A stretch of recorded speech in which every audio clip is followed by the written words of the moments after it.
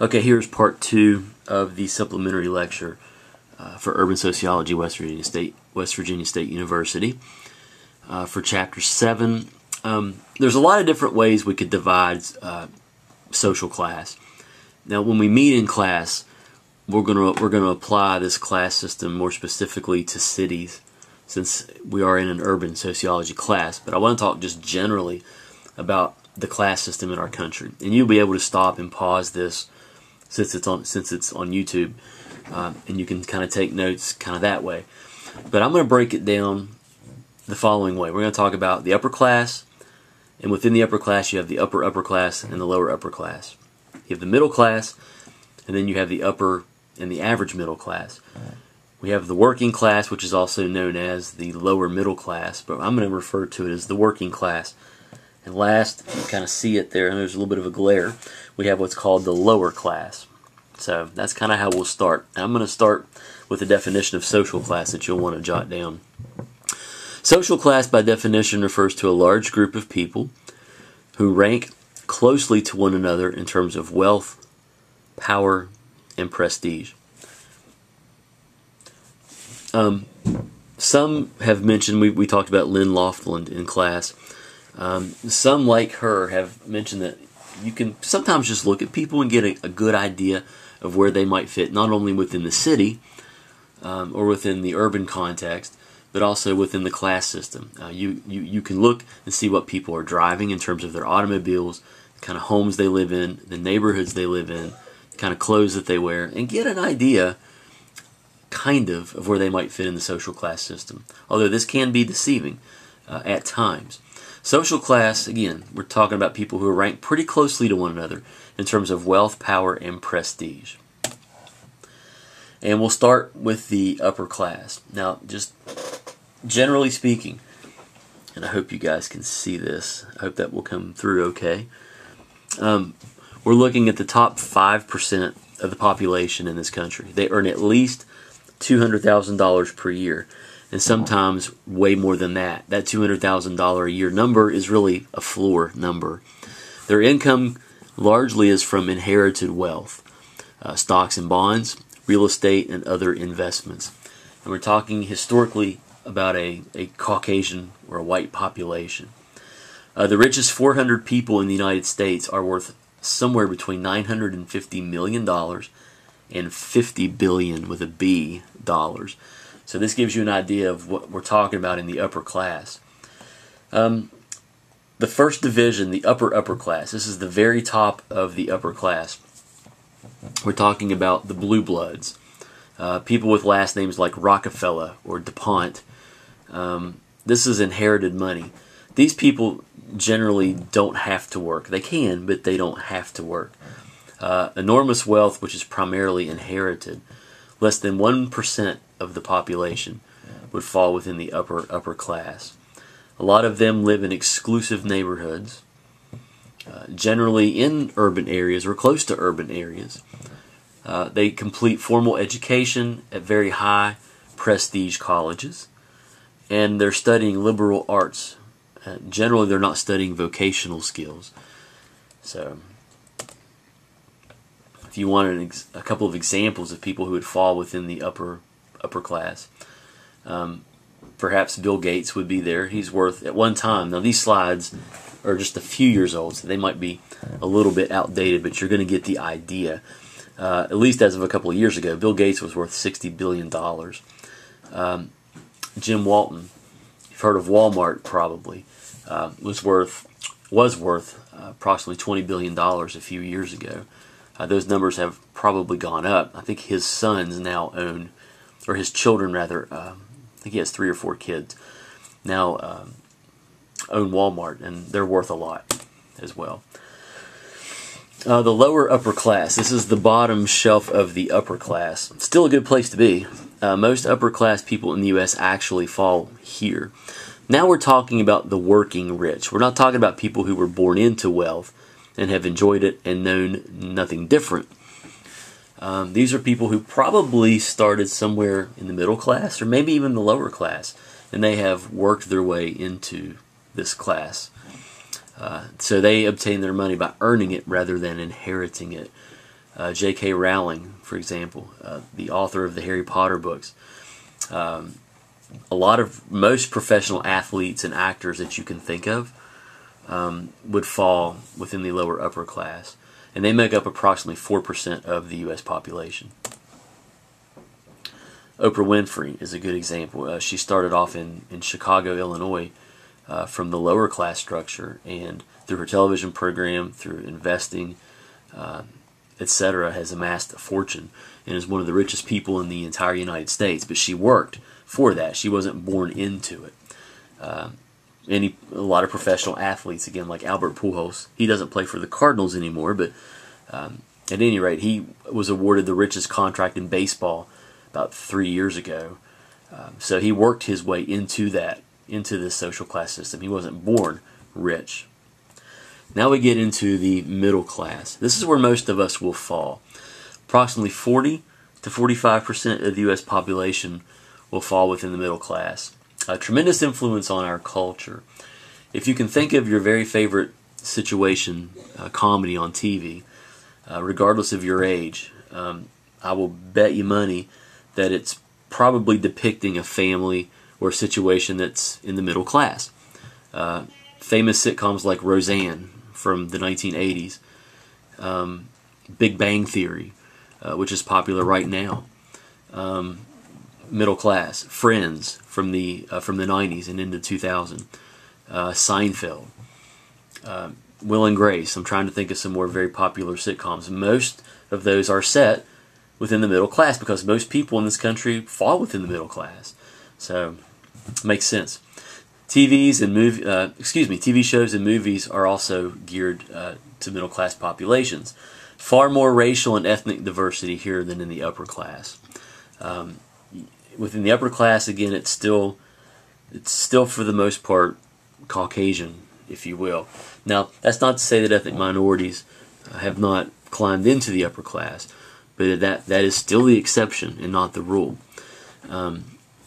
In the upper middle class, we'll go ahead and start dividing this out. The upper middle class family income ranges from $113,000 a year in income to $200,000 a year in family income. They live in comfortable homes in kind of expensive areas. They may own several automobiles, 2 or 3.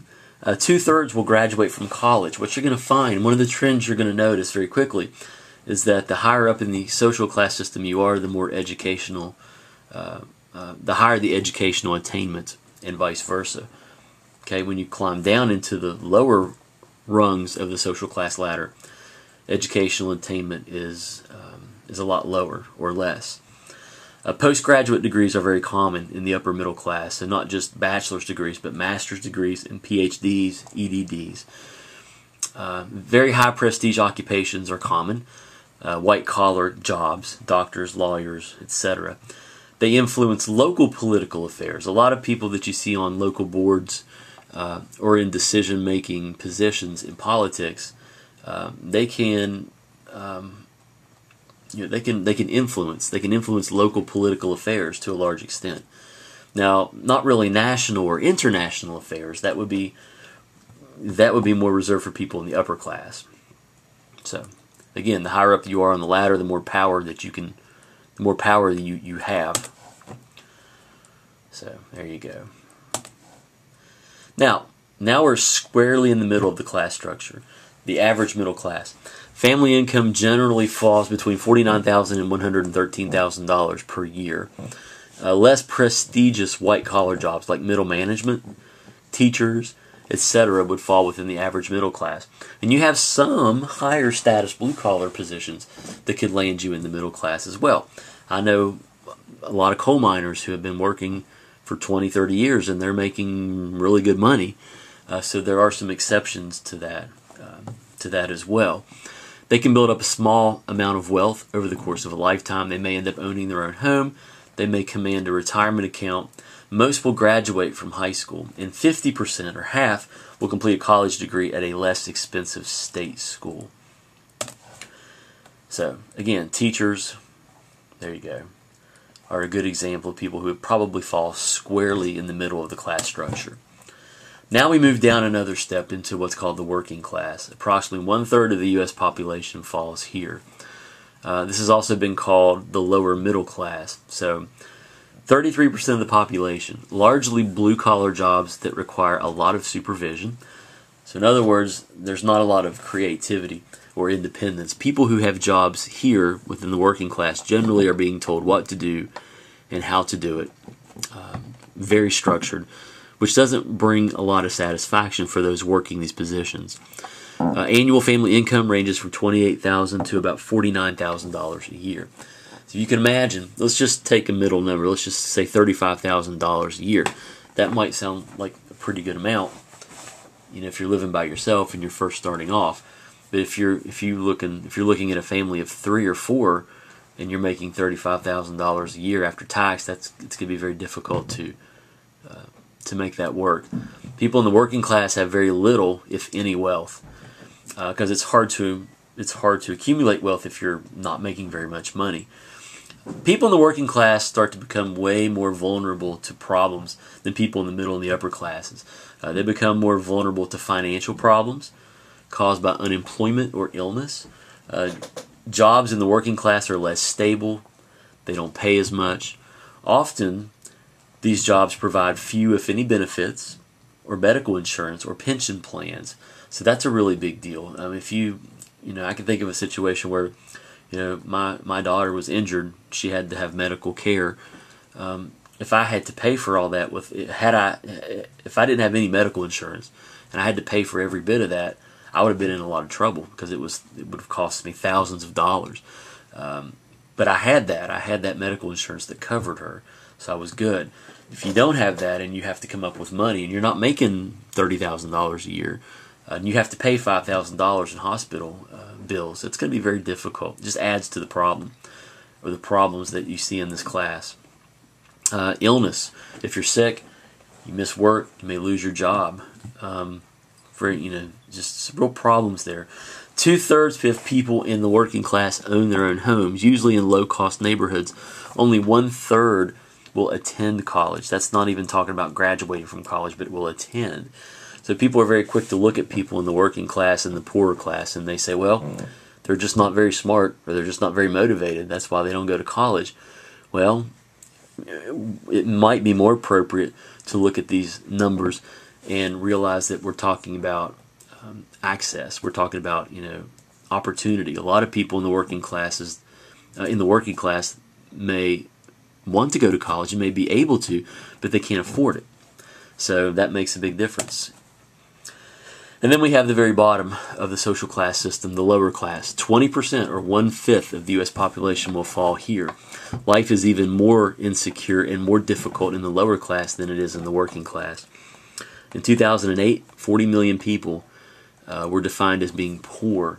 This has also been referred to as the working poor class. We're going to call it the lower class.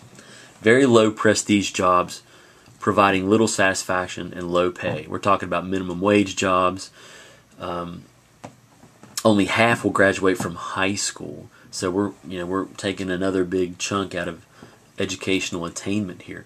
So people look at people look at those in the lower class, and sometimes we assume, well, they're just not, again, they're not motivated, they're not intelligent, they can't even graduate from high school, they're losers, blah, blah, blah, whatever. Well, if you're in the lower class and you're poor, you're going to be dealing with problems like basic security problems, like food. Where am I going to get my next meal? Or maybe I don't have a place to stay tonight. Or drugs and crime and all these other things that go with being in the lower class. Those are going to be more important than getting a good grade on a math test in high school. So all this stuff is going to get in the way of academic success. The people in the middle class and the upper classes don't have to deal with as much, or at all. Only 1/4 will attend college, or 25%. And that's, again, not even talking about graduation from college. I saw a statistic not too long ago that insinuated that only like 5 or 6% of people in the lower class actually graduate with a college degree. I would want to verify that some more, but that really is eye-opening. 45% own their own homes in the least desirable neighborhoods. And the lower classes are often found in inner cities, since we're talking about urban sociology, and also in rural areas in the United States, like in West Virginia, like where we live. And we're going to call that the end of this part.